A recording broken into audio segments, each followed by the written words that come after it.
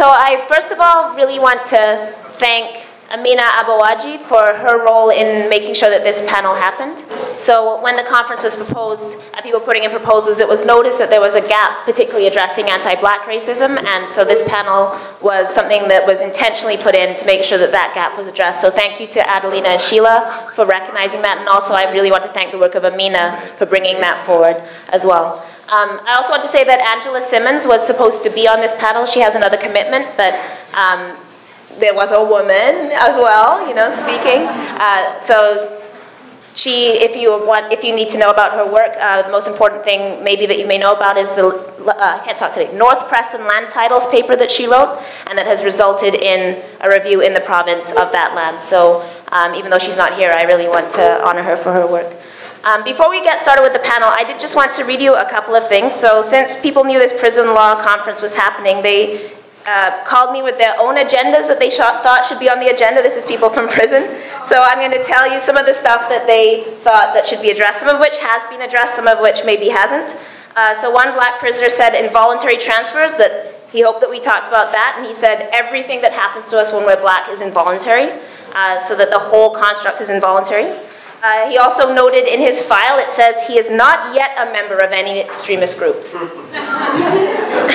So he questioned what that meant, and I said, does that mean, is that because you're talking to the imam, or is it because you're talking to me? Like, which one, is it both? Which one of that is that? So that was something, also gang membership. One person in solitary confinement said, I just want to see natural light and maybe a mirror so I can see myself once in a while, and said that you know what I look like more than I know what I look like. They said, can you talk about the mail being photocopied? And black people said that, so in Burnside and now in all the provincial prisons, when you get mail, they photocopy it before they give it to you, including family pictures, which come to you with the faces folded, and if you're black, often you can't even see like the faces of anybody at all. And of course, a lot of people now are not asking for pictures because they don't want their kids to be handled, like the photos to be handled, scanned in. They don't know what's happening with those scans and copies, so they're not getting family pictures anymore, so they said that. They said, can you talk about the phones, as always, the increased lockdowns and the expansion of lockdowns, the scanners, both the drug and the body scanners, particularly, is there a law around refusing the body scanners, they wanted to know. And a couple of other things they said. One person said, I boycott the disciplinary process, so that every time that they're disciplined, they don't even bother going to the hearings, because they said it's a kangaroo court, so they don't bother participating. And one other person pointed out in his file, it says he is the leader of the Afro-Canadian group in the prison. Afro.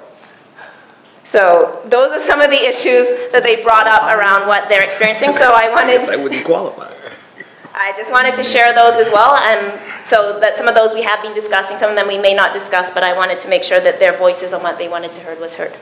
All right, so I'm Elle, I'm moderating this panel. So going this way, so we have Babu Mbejo. I don't do official introductions. I know Babu. I think he's just an extremely inspirational and amazing person that I'm just happy to have on this panel. Babu will be speaking about his experiences. Next to that, Robert Wright. Who has a kitty pen in his hand. That was my bribe for being on the panel, 2 people. So Robert Wright may be most known to people in the legal community through the cultural reports, which I know he'll be speaking about, but also beyond that, Robert is just such a force in the community, such a loving force, somebody who tends to our mental health and our needs. When I said, I'm just gonna make you be on this panel, he said, anything for you, sister. So that's the kind of person Robert is, so I'm really blessed to have him. And then Trevor McGeegan, some of you may be asking the obvious question, wait, so this is like a black panel, but like there's a white lawyer? But there's a reason for that, because cultural competency in these issues can't just be on black people, so then we discuss it, and it's like, okay, we're gonna handle it. Trevor represents a lot of the guys I work with, and I wouldn't send guys to Trevor if I didn't think that Trevor was doing a compassionate job with them. The way that Trevor relates to people, I think, is so important, so I wanted to have Trevor to speak to particularly white lawyers in the room about what you can do as a white lawyer to treat your clients in the way that Trevor has managed to do. So that's why I wanted Trevor on this panel. So I won't talk anymore, but Babu, I'm going to call you to come up first.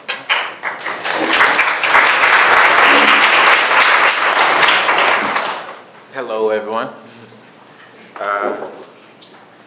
I'll talk about my experience I had in Burnside. I was detained in Burnside in 2014 for immigration detain. I was going through a refugee claim. The way I went through it was, I guess, the wrong way or whatever, but I was born in Gambia, West Africa. I left my country when I was 4. I grew up in the United States, in Atlanta, Georgia. I grew up in Atlanta, Georgia, undocumented. I went through school and everything. When I turned 18 and tried to go to college, all the citizenship and all that other stuff came up. So I took a flight to Canada. I came across the border the wrong way. I used my cousin's passport, but I went through. I lived underground basically for 2 years. I lived in Cape Breton. I went to school. I tried to do a living there. I was cutting grass. I worked as a janitor. But two years of that, I wanted more for my life because I was on the route to like going to school, taking pre-med, all that stuff, right, to be an anesthesiologist. And I wanted more, so I did some research and I found the Halifax Refugee Clinic. And they drove me up here from Cape Breton, and I told them my story with a couple of fabrications in it to begin. We did up a refugee claim and it got filed, and I decided to come out and tell the truth after it got filed. It was a little too late, so I had to come back and do the story all over. The only fabrication I had in my original story was the fact that I was gay, which I'm not.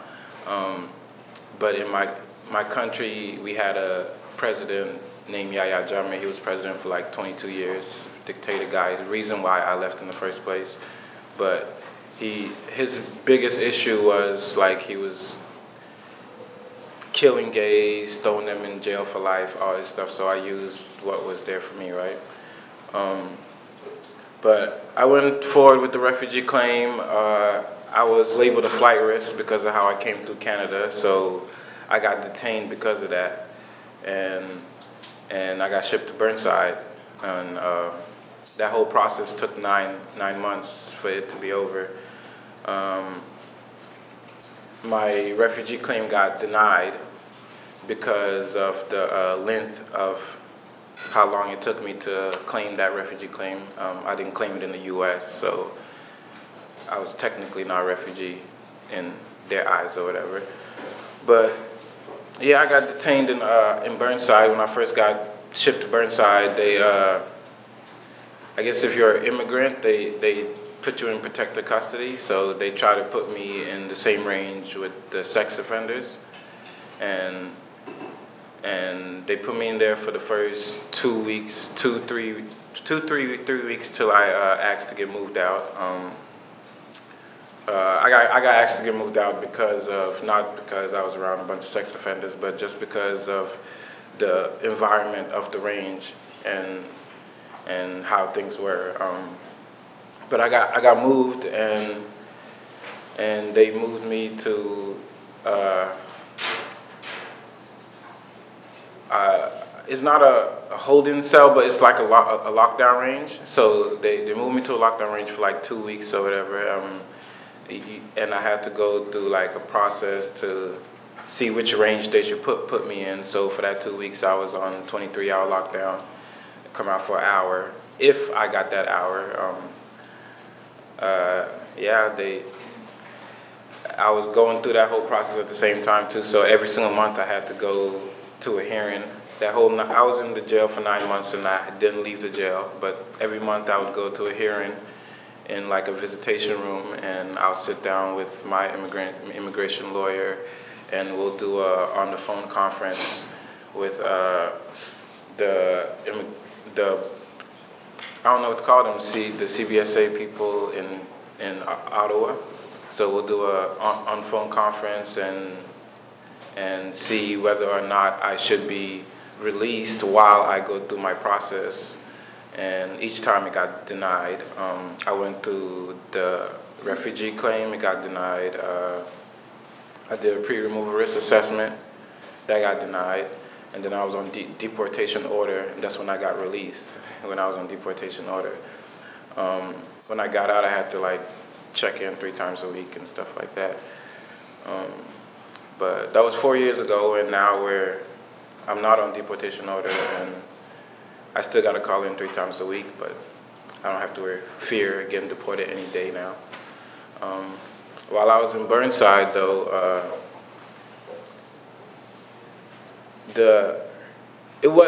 for me, it wasn't like where I couldn't adapt. I had to adapt. Like, so when I adapted, it was easier for me. But like, just going through like seeing different stuff when I was in there for immigration, like seeing everyone stressed about going to court or whatever, and getting put in the shackles, and because every time they came back from court, that's what they complained about. Like, you got to go to admitting, and you got to sit there for at least an hour and a half, maybe 2 hours before you even get in the truck, and then from the truck, you got to sit there for another 30 minutes before you even go off to court. And then coming back, you got to do that same process. So you're sitting in that truck for 30 to 40 minutes, and then coming back in the middle, sitting there for an hour, hour and a half, and then come back to your range. And so sometimes for some people, when they came back to their range, they didn't even have food, all right? Depending on the time you came, you missed supper. So if you didn't have a good friend or whatever on the range, nobody's saving your food. Like, they're splitting your food, you know, they're eating your food. And if you bother the guards about the food, you got to keep bothering them to get some food, right?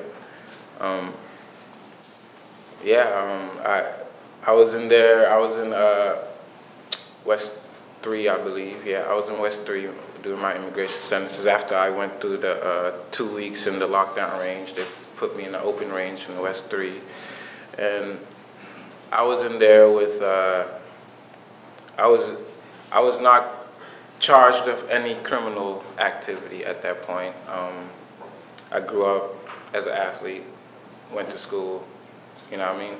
Nothing like that. So I was put in that environment where there was people with first-degree murder charges, robberies, all this other stuff, right? So I got to know different criminal minds and even innocent people. And there was a couple of people that were on immigration detention as well on my range, 2 that couldn't even speak English. So they had a very hard time trying to get what they needed because they couldn't communicate with the COs or the inmates themselves, right? There was this Philippine guy, he couldn't speak any English at all whatsoever. So like, I tried to help him out, but like most of the times, even for him to get toilet paper, it was a hard thing for him to do, right? Like, just to ask for something like that. But yeah, like in there, like, I don't know, the COs, they just, like, for the immigrants, as speaking only for the immigrants, right? For the ones that can't speak English, or it's just difficult for them, right? Trying to adapt to that situation, and then trying to get your everyday needs or do your everyday thing, or even help, right? Trying to communicate with a lawyer. That was the biggest issue in there, right? The good thing I had was the Halifax Refugee Clinic, so if I had any questions, I would call them. But for the other immigrants, their problems was communicating with lawyers. They didn't have a translator to begin with, so if you can't speak English, good luck, right? You don't have a translator. And even trying to get a hold of a lawyer, like they give you a list of the numbers there on the phone, and it's legal aid, or it's all for criminal lawyers, right? And it's very hard to get a hold of any immigration lawyer. So I just put out the Halifax Refugee Clinic number. Like any immigrant that was there, and the Halifax Refugee Clinic got busy because of me while I was in there, right? I gave them all their numbers.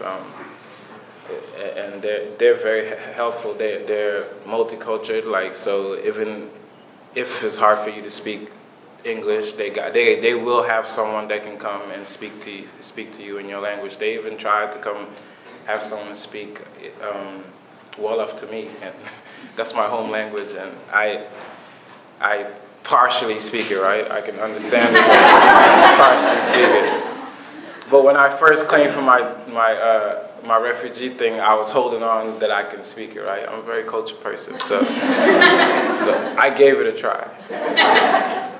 But yeah, you know, that 9 months of like sitting in Burnside, and the only time I got to see air was when we got the privilege to go out to the Air Corps or the gym or whatever, right?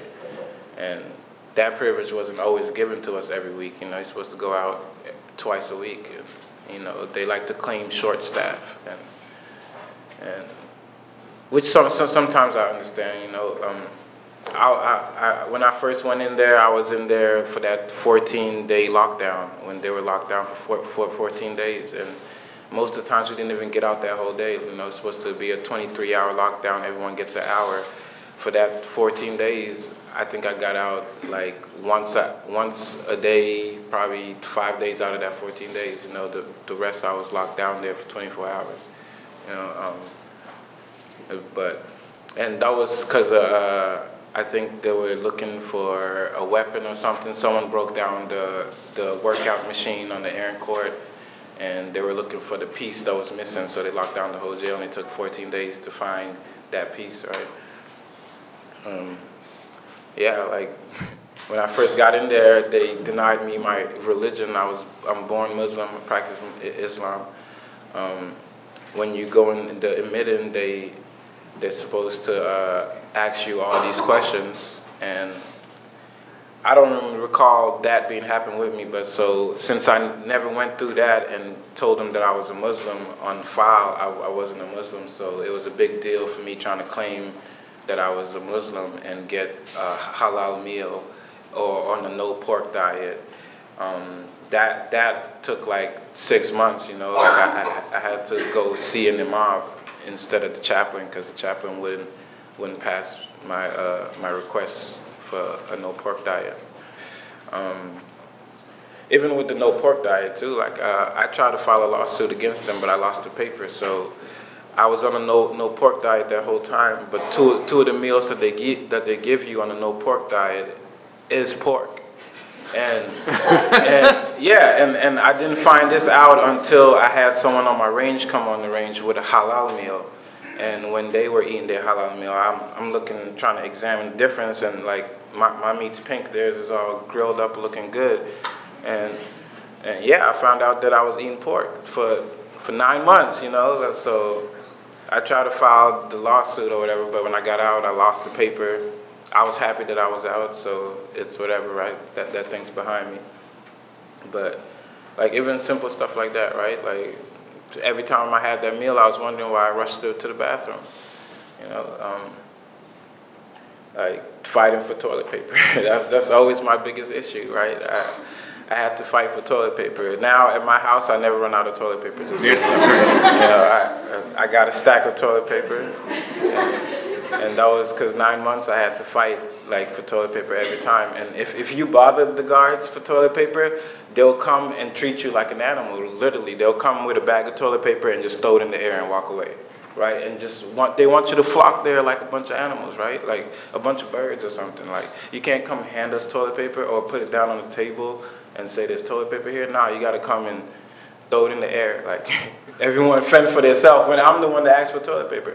So, like, that was a hard thing to do, get toilet paper, to get any request, honestly. To get dental there, I was trying to get my tooth pulled out. That never happened. I put in a request three times. That never happened.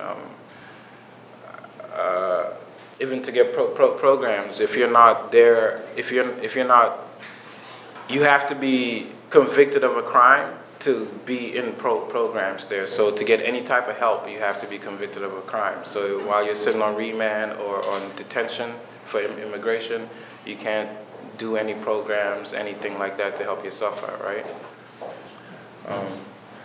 But yeah, like, thank you guys for listening to my story.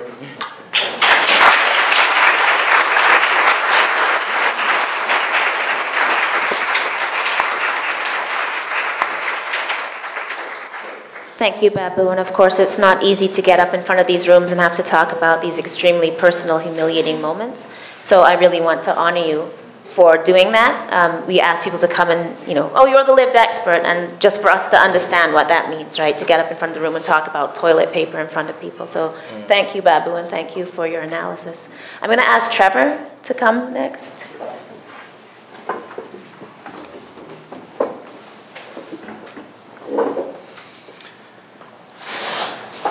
Thank you. Before I start to speak, I'll just preface my comments by saying that my perspective is not as an academic. I don't have any stats to offer you on this topic. I don't have lived experience, as Elle noted. I'm white. Very kind words from Elle, thank you, but I think that she chose the whitest person that she could find to be on this panel. I'm like translucent. I'm so white. But my perspective is as a criminal defense lawyer. I've been so for roughly a decade in this province, so I've represented black accused, white accused, and that is the experience I am offering. And I could probably spend a lot of time, as probably other defense lawyers, if they're here, I know I've seen some talking about what we see as a disparity in outcomes for black accused versus white accused in terms of trials, in terms of sentencing, in terms of bail, Crown positions on sentencing, on bail, and overall treatment of black accused in the justice system. But I do want to give just a few examples. I won't take up too much time. But one case that was last year, 2017 case from our Supreme Court called Redden. It's a reported decision. Actually has nothing to do with race at all. It's an older gentleman, a white accused, who is charged with possessing 18 firearms in his home in a rural area. Handguns, shotguns, rifles, 7,000 rounds of ammunition. Mr. Redden was on a prohibition order. He had a prior related conviction. I think the prior conviction was actually for shooting someone. I'm not positive on that, but that's my understanding. Mr. Redden pled guilty to these offenses and ultimately received a community-based sentence, a conditional sentence order. And I'm not suggesting Mr. Redden should not have. I'm glad he didn't go to jail. I don't think he should have. Many shouldn't. But the reason I bring up that case is because what I see is that a similarly situated black accused may have a lot of difficulty receiving that sentence and making that same argument that his lawyer made on his behalf. I mean, if I were, if I had an accused and I'm saying, well, yes, they had 18 firearms, 7,000 rounds of ammunition, they have a prior related record, they are involved in their community. Also, I'll back up, Mr. Redden, some of the evidence that came out of his sentencing was that he was a historian, he played the bagpipes, he made wine and beer in his spare time. So, great, I mean, those are great hobbies for Mr. Redden, but just imagine if I'm arguing, well, listen, yeah, I have a client, he has 18 firearms, he's black, he doesn't play the bagpipes, but is into all sorts of other music and perhaps is a hip-hop artist. Is my argument going to have the same effect as the argument did for Mr. Redden? I don't think so. I really don't. And there's other examples, two bail examples. I had a case not that long ago.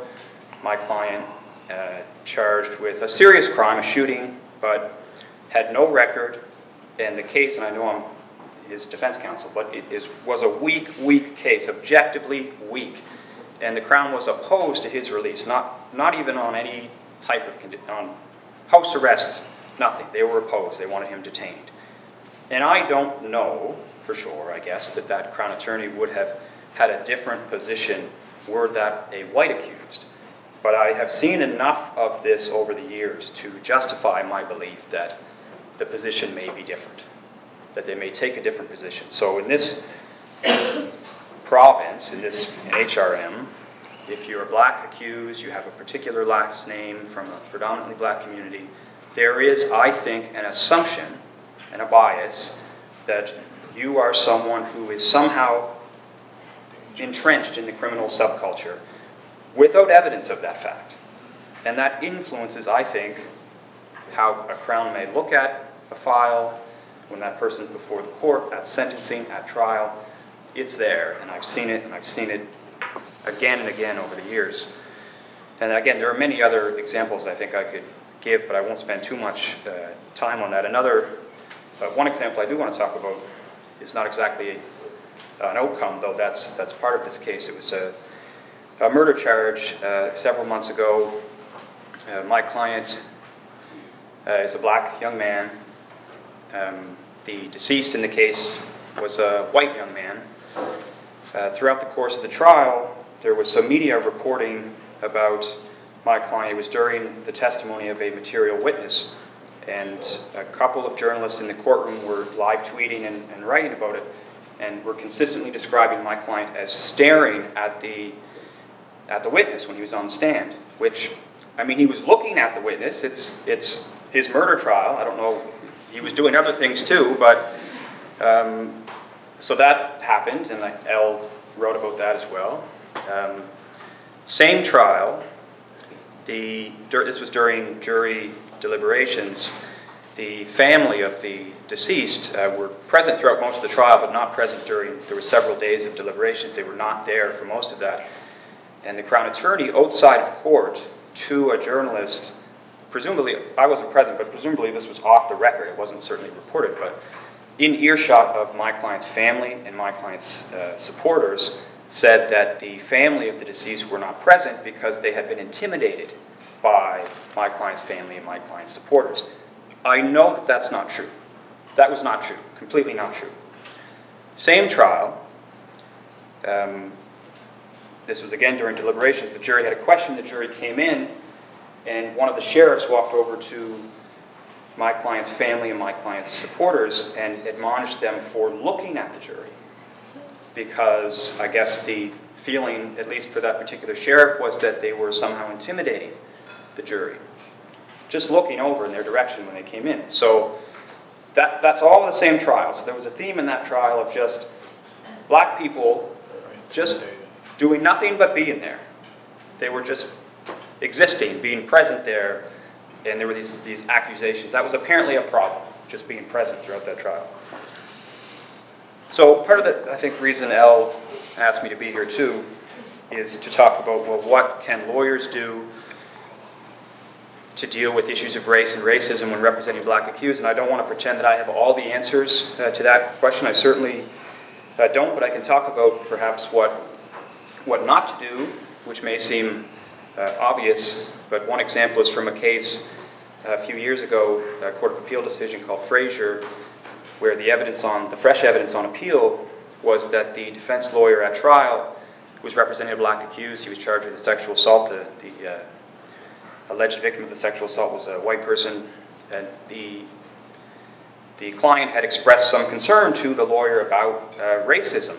And despite that, the lawyer had not even advised the client of their right to challenge for cause. The ability to challenge for cause was a jury trial. Parks challenge for cause on the issue of race. Had not even told the client about that. So that's an obvious example of what not to do. Court of Appeal, I don't think, was too happy about that failing.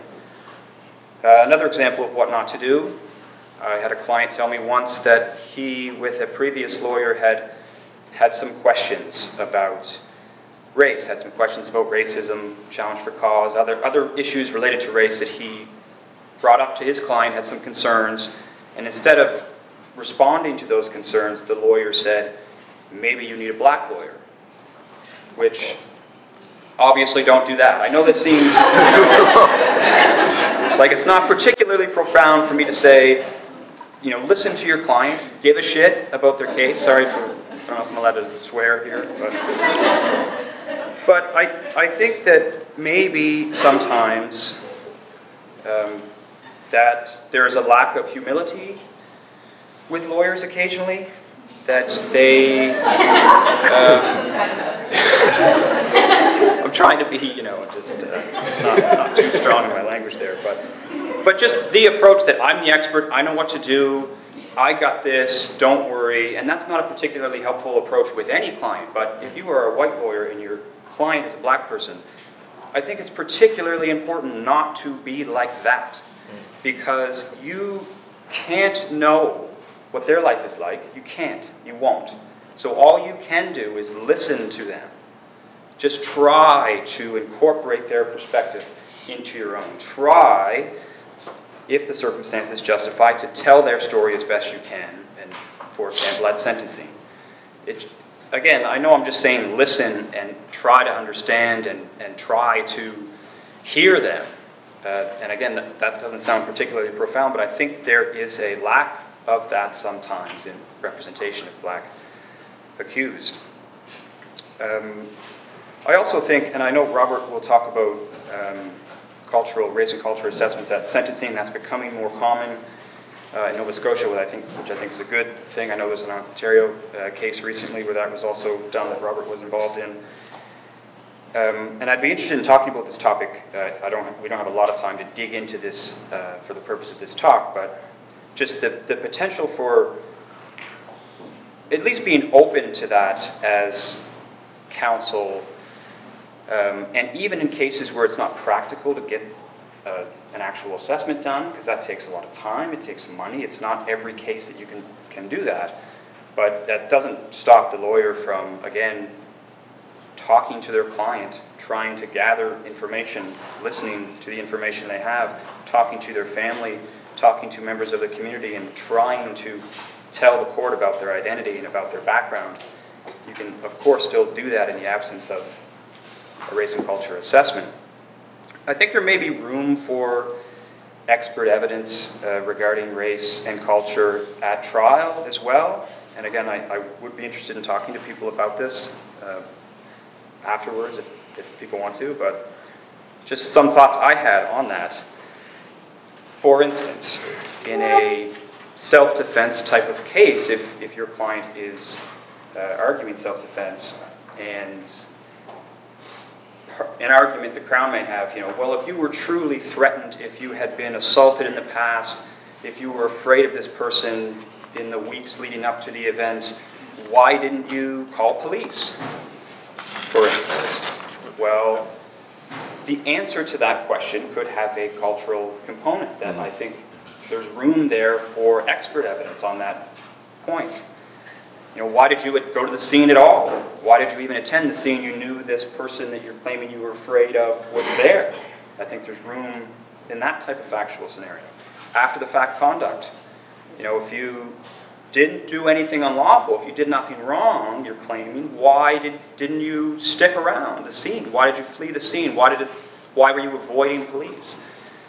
I think, I'm not aware that there's been expert evidence called in these types of situations. Maybe there's challenges in terms of rules of evidence, and again, I'd be interested in talking to defense lawyers if they want to about that, but calling a witness, a non-accused witness, to provide exculpatory evidence, and that witness has not cooperated with police, perhaps has refused to cooperate with police during their investigation, but comes forward at trial and provides helpful evidence for you. Maybe their credibility is being attacked on that basis. Well, if you had this helpful evidence, why didn't you come forward? Well, there could be a cultural component to why they chose not to do that, and surely they can answer that, but there may be room there for expert evidence. Hopefully not. I mean, no one has an obligation to speak to police in those circumstances, but I've had judges say all citizens have, quote, an inherent obligation to assist police during their investigations. I've had judges say that, believe it or not. So, have mercy. There may be... Anyway, I think I'm finished talking. Thank you very much for having me.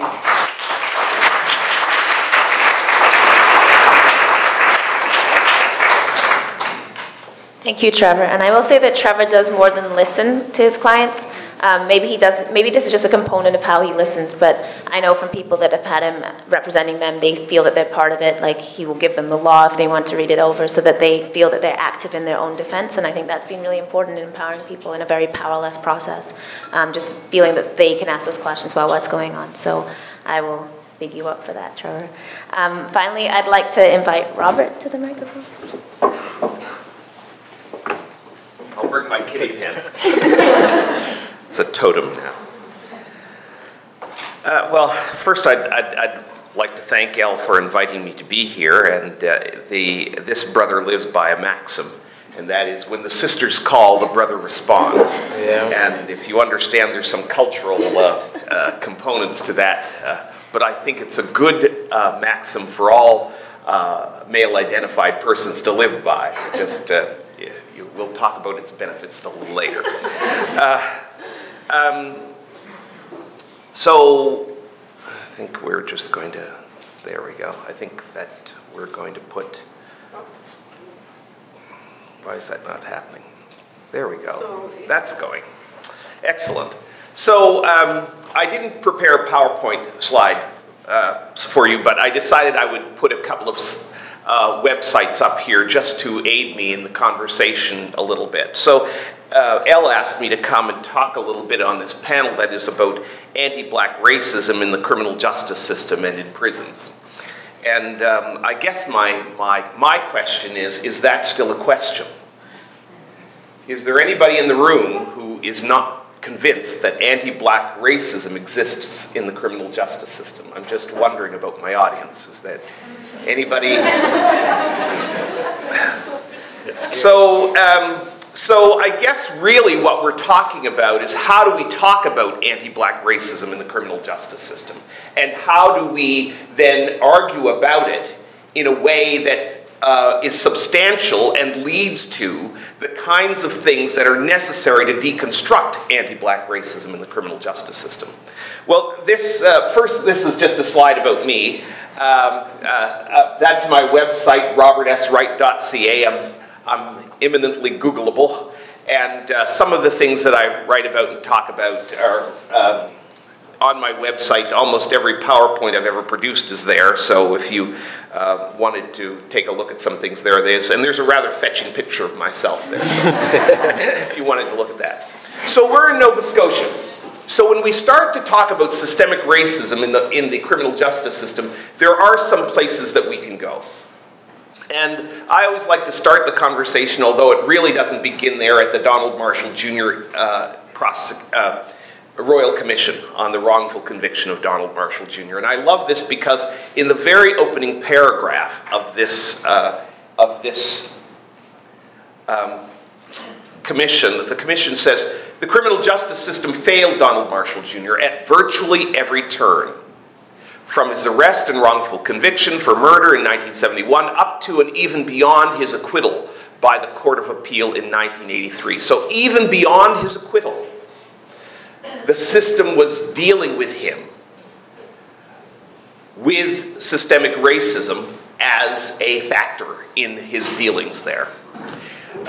The tragedy of the failure is compounded by evidence that this miscarriage of justice could and should have been prevented, or at least corrected quickly, if those involved in the system had carried out their duties in a professional and or competent manner.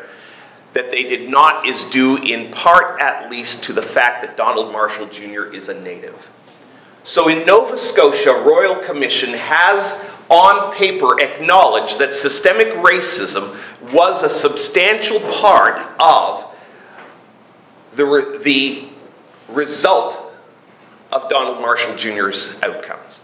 Not just his arrest and wrongful conviction, but everything that followed after that, right up and including after his acquittal. And one of the things that people forget about the Donald Marshall Jr. case is that though Donald Marshall Jr. was a Mi'kmaq individual, the person who was murdered in that case was a young black man. And so not only did Donald Marshall Jr. not receive justice, but the victim of the crime, a black man, did not receive justice. And so we have to ask ourselves the question, had the victim of the crime in that case not been black, and had there not been an Aboriginal person around to blame on that crime, would the matter have gone radically differently? And I think that the conclusion has been, history has suggested, yes, it would have been a different conclusion. So when I think about anti-black racism, I go to the next thing I think about just naturally. And again, there wasn't a lot of scholarship put together. This is a conversation that I've been invited to, and I'm here to kind of share in the conversation. I go to the RDS case here in Nova Scotia, and this is just this is not the actual case, but rather a reporting on it that John Tatry did in 2017, how a national crisis showed the value of a black judge. And there's a little description of that case here somewhere. A dramatic example of that happened in the 1990s. A white Halifax police officer arrested a 15-year-old black boy known as RDS in legal documents. We still refer to him as RDS, though he self-identifies. The police officer said the teenager had interfered while he was arresting a different black boy. The police officer said RDS hit him with his bike in an effort to free the other boy. RDS said he did not touch him but was arrested for speaking up during the arrest. What was the national crisis? The national crisis was that the black judge believed that the black boy's story was credible enough to raise reasonable doubt for the case to be dismissed. Well, you would have thought she shot someone in the courtroom. The National Chiefs of Police called for her removal from the bench. And the case was appealed and was argued right to the Supreme Court, in which, where her judgment was held. And some very important jurisprudence came out of RDS. So, does anti-black racism exist in the criminal justice system? Well, perhaps it does.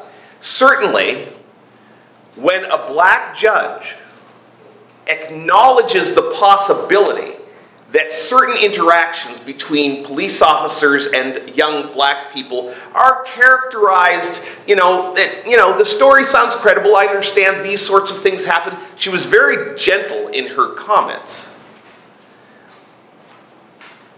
She was accused of racial bias.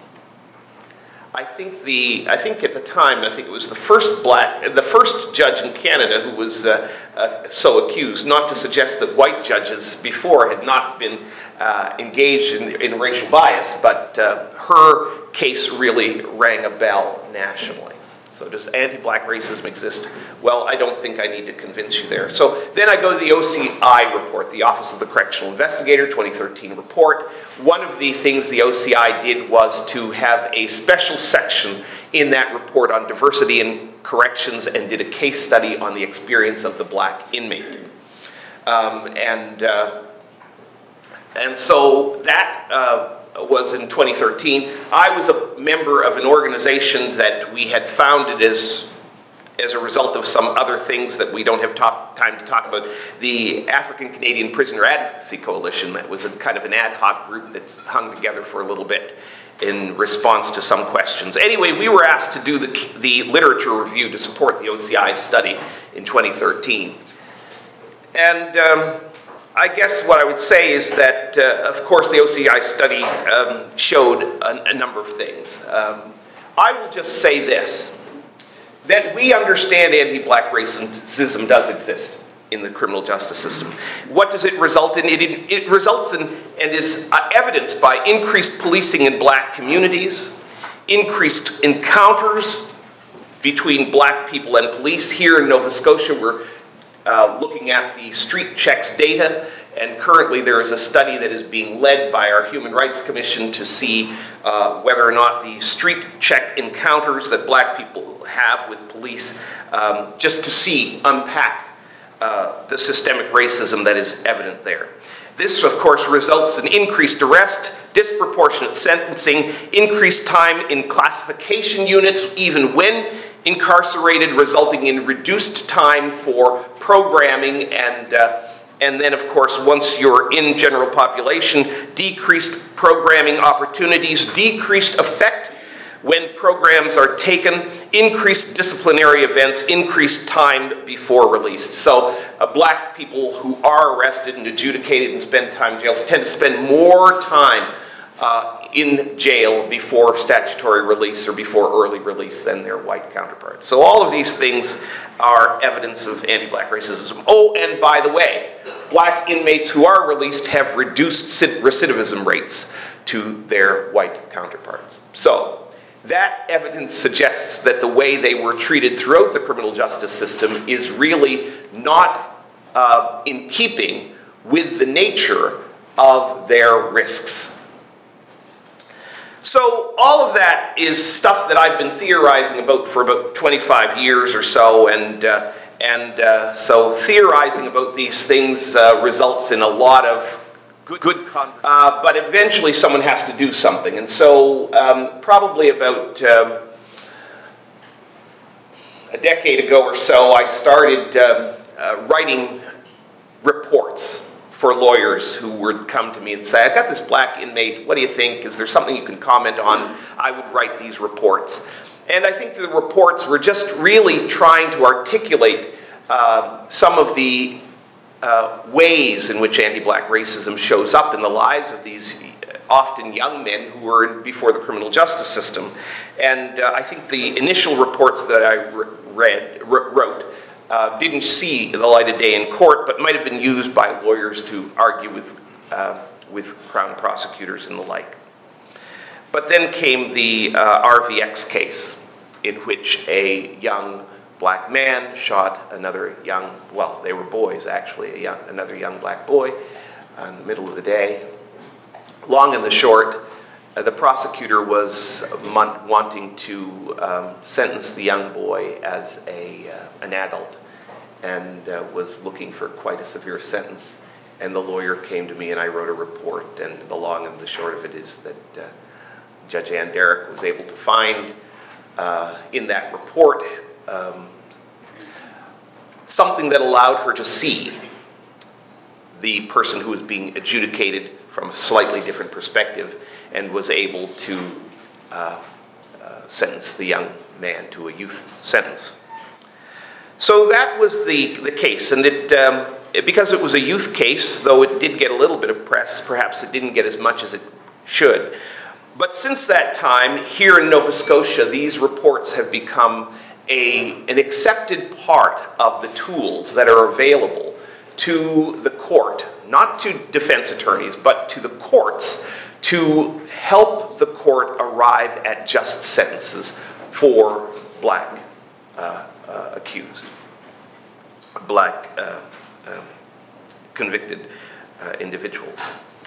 And so that's something that we have been doing here in Nova Scotia since that time, which is, I guess, 2014. And I think, as was noted, I was involved in one case in Ontario. They have had a second case in Ontario. Both cases were before the same judge, and both judgments have resulted, much like RVX, in very eloquent and insightful written decisions. So if you haven't read those decisions, I'd encourage you to do so. The assessments are really, that's just a couple of things I'll say before I sit down, and then perhaps we'll have an opportunity to have conversations. Let me just ask, how many people here are lawyers? Just by show of hand, just so I get a sense of the... Okay, how many people here are credentialed mental health professionals? Okay, so we have some mental health professionals. So, so some of us who are expert witnesses go to court and we write these assessments. And one of the challenging things with being an assessor is that your job is not to be an advocate. Your job is simply to assess objectively. And so, as wonderful as my report might be, it is only as useful as the lawyer can make it. And I've been assessing things, I've been a forensic assessor for, I don't know, 20 years. And I have done a lot of work, risk of violence assessments, parental capacity assessments, sex offender assessments, now these cultural assessments. And I have had fantastic lawyers adduce the evidence out of my reports, and I have had not so fantastic lawyers attempt to ask me simply, so you did that report, what did you find? I'm on the stand, kind of dumbfounded. Well, I guess my point is that this work can't just be done on the backs of the expert witnesses. The witnesses still need to be examined by competent lawyers. The other thing I would say is that, as was suggested, that the assessments perhaps are not always necessary. Certainly now we're getting enough decisions. There's developing enough jurisprudence to acknowledge and make good arguments for the presence of anti-black racism in the lives of individuals, and to steer jurists to make decisions that are designed to arrive at good decisions. One last slide I'll show you, and then I'm going to sit down. There have been a couple of very interesting cases in the United States where superior courts have come to this conclusion. Right? There have been cases in which, on a scene, police arrive and black people flee and police give chase. And those persons have been found and sometimes adjudicated or been chased down and arrested, sometimes even found to have drugs on them, sometimes found to have weapons on them.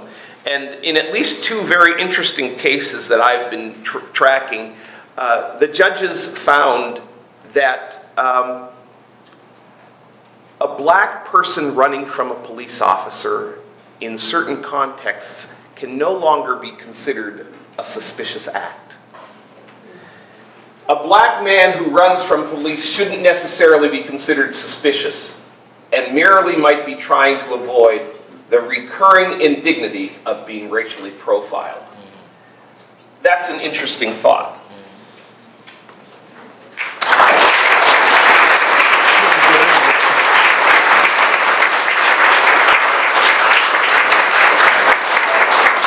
Thank you, Robert. Your brilliance is always, just the brilliance of Robert for our community is so important, and his breadth of analysis. So, thank you. We have some time for questions. Let's keep it short. Go ahead. I have a question for Trevor. I was here in 1988 giving evidence at the Royal Commission of Marshall Jr. And the late Robbie Jones took me in the press part of my legal and cultural education. And I remember one of the recommendations of that Royal Commission was that there should be more Indigenous and black lawyers as a necessary component of representation. And I take your point, it's not appropriate for a white lawyer to say to a black client, he can be a black lawyer. But I'm just wondering, in the 30 years since that inquiry, has there been a significant increase in the number of black lawyers and Indigenous lawyers? And I know in relation to Indigenous lawyers they have, but has there been a lot of black lawyers who kind of taken their place? I don't know the stats back in 1988, but I assume there has been maybe some, but there certainly is not many in Nova Scotia. The overwhelming majority of lawyers, criminal lawyers, seem to be white, and frankly white men. But I mean, there certainly are some, so I don't know if We have increased from 88. in private practice one practicing black lawyer, woman. That's it. Like there's some people at Legal Aid, but very few. Ray Cash? I just wanted to add to that especially in Ontario, there is a study and articles about this issue, but even when black folks are above many, many obstacles able to get into law school, we don't get articling positions because perhaps folks will see my name and think it's hard to, whatever. I'm not, what do they say, a good fit for the culture. And so it's a huge issue because then if you can't article, then you can't practice. And I know that there's like Ryerson has another program for folks to gain some sort of experience and it's equivalent to articling, but then you don't get a job because it's not at the big firm. So anyways, so it's more than even just getting a chance to go to law school, it's all of the other areas that continue to be. Yeah. If I could just say, yes, there has been an increase in the numbers of Black and Indigenous lawyers, in part largely to the Indigenous Black and Mi'kmaq program that exists here at the Schulich School of Law. And we have been increasing the number of trained lawyers who are Black and Indigenous. But if anti-Black racism exists in society and is affecting people who come before the criminal justice system, it's also affecting people who come to law school. And so, as the sister suggested, that there are some barriers to those individuals coming to law school, and so that difficulty in finding articles, even when you do find articles, difficulty in the higher backs, those kinds of things. Black lawyers, Indigenous lawyers, starting their careers as sole practitioners when really, you know, that's not the safest place to start your legal career. And then after a legacy of, I don't know, more than 20 years of this program, and there beginning to be a critical mass of qualified Black and Indigenous lawyers who have been before the bar for significant periods of time, our provincial government changed the policy in terms of how long a lawyer had to be before the bar to be eligible for a provincial judicial appointment. So that policy shift right at the time where there was a critical mass of Indigenous Black and Aboriginal lawyers, to me, was a clear evidence of anti-Black and anti-Indigenous racism by the system that at one time argued there's no qualified Blacks or Natives to appoint to the bench, and then when there was, we changed the bar. So there are some challenges, but yes, we do have more Black and Indigenous lawyers, and they're doing a bang-up job.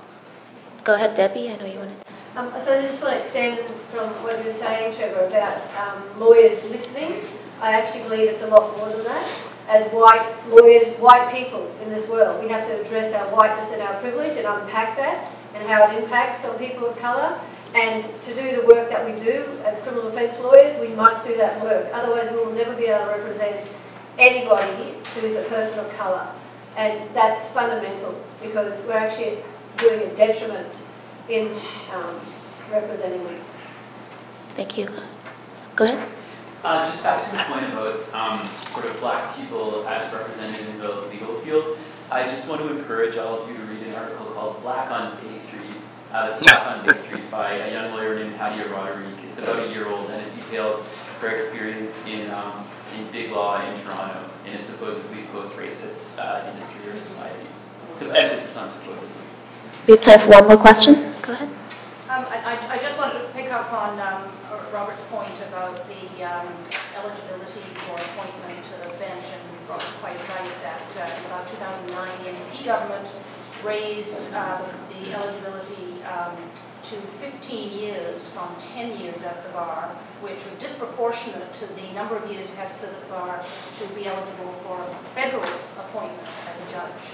That has been changed back, so it is now 10 years again for the provincial court and family court. I'll also add that we don't have counsel of choice through legal aid anyway, so you can't actually request a Black lawyer because we're not allowed to. So, and my understanding is that they've been cracking down on that more lately, probably because of austerity issues. So even if you want a Black or Indigenous lawyer and you're with legal aid, you can't just request it. Thank you, everybody. Thank you so much to the panelists. And thank you, everybody, for giving up your lunch hour to listen. And thank you, Adelina, for making sure this happened, and Sheila.